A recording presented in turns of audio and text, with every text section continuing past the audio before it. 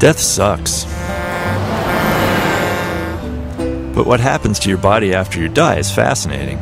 So we're going to show you. Don't worry, it won't be gross. Much.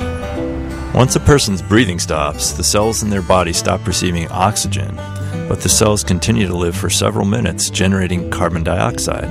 Carbon dioxide is acidic, and it builds up, rupturing sacs inside the cells.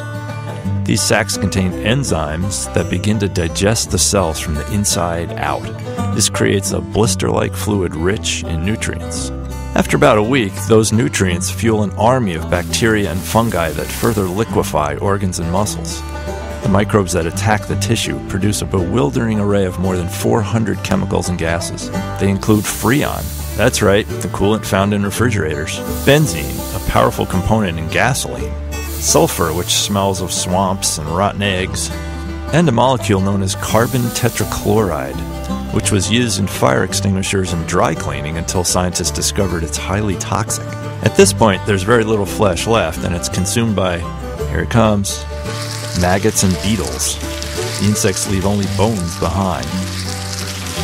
Over time, the protein in bone decomposes too, leaving just the bone mineral called hydroxyapatite, which eventually turns to dust.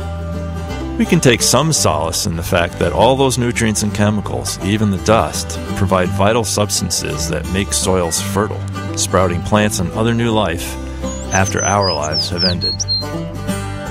Ashes to ashes, dust to dust.